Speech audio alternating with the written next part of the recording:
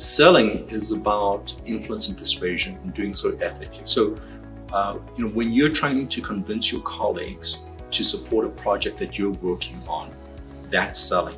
When you are trying to persuade your kids that maybe they should wash the dishes after dinner, that's selling.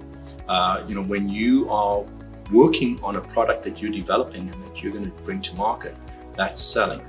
So the stereotype that we have of sales is of these sleazy fellows who are a little bit too loud and a little bit too outgoing and gregarious and are looking to part you and your money as quickly as possible. Most selling, almost all selling, doesn't look anything like that at all. Most selling takes place in a business-to-business environment where it's embedded in a long-term relationship and you really do have to solve your business partner's business problem.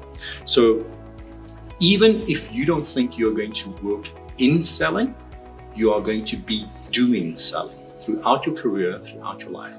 And to my mind, if you're going to be doing it, you may as well learn how to do it well and learn how to do it effectively and learn how to do it ethically. And that's what we teach in the Intro to Sales class.